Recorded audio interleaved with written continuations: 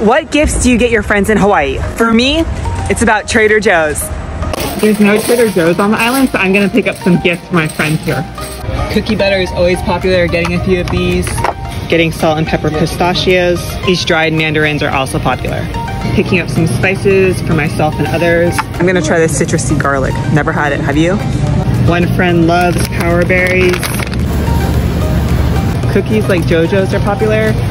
One friend wants butter waffle cookies though. Well, a lot of friends requested pumpkin spice items. My friend Camille wants 3 of these. Side note, these cocoa batons are also popular. And I'll also get this pumpkin spice item. Well, checking out now. So I don't know how I'm gonna fit this all in my luggage to bring back to Honolulu, but we'll figure it out.